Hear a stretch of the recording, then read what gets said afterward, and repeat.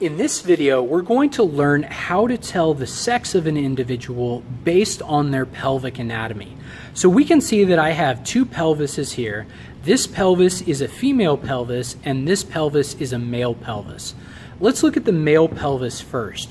When we look at the male pelvis, we notice that the hip bones, or the os coxa, are more straight up and down. We can also see that where the pubic regions are, so here and here, they form this subpubic angle.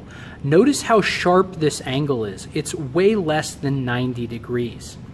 Also, as we tilt the pelvis in this direction and we look down into it, notice how the pelvis takes on a somewhat heart shape.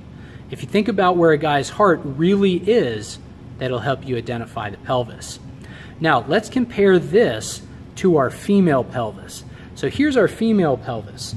Notice how our hip bones, or the os coxa, flare out up at the top, more at the sides. That's what gives women wider hips.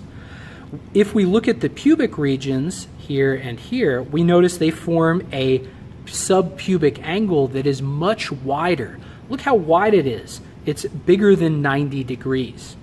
Last but not least, if we tilt the pelvis up and we look in, notice how the pelvis is more rounded or oval shaped compared to the male. So in females, the pelvic anatomy has been adapted for childbirth. In males, since males don't give birth, their pelvic anatomy is more structured for larger musculature.